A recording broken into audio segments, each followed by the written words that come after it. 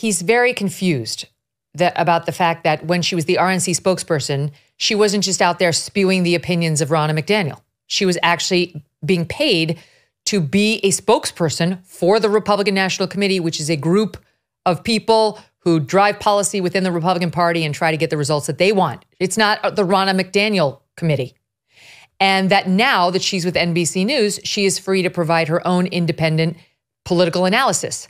What has made him confused about that? The fact that she's accepting an NBC paycheck? I don't get it. Because he seemed very capable to make the proper distinctions when NBC hired Jen Psaki. Remember Jen Psaki? You seem to understand it perfectly. In fact, Chuck Todd, you promoted her show, which was being launched on MSNBC, which is even more partisan than NBC, just as she launched it.